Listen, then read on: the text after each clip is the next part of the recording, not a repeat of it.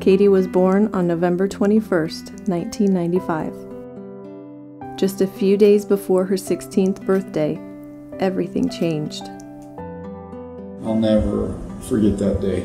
Right there on the football field, I just fell down to my knees and started crying. When we met with the doctors, it literally felt like I'd been hit with a truck. He told you that you had cancer. I said, Katie, do you understand what he's telling you?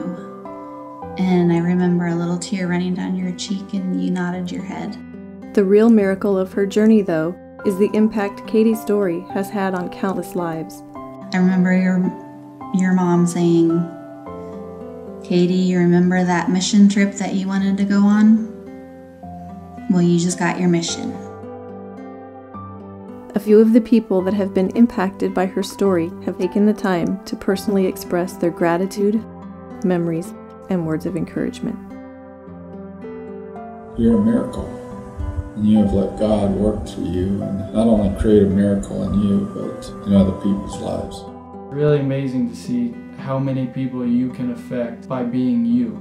Everywhere I go, people have heard your name or seen my bracelet and they're inspired by you. Katie, sweetheart, I wanted to tell you how proud I am and how blessed I am to be your mom, and I'm so proud of the way that you've walked this journey with strength and dignity.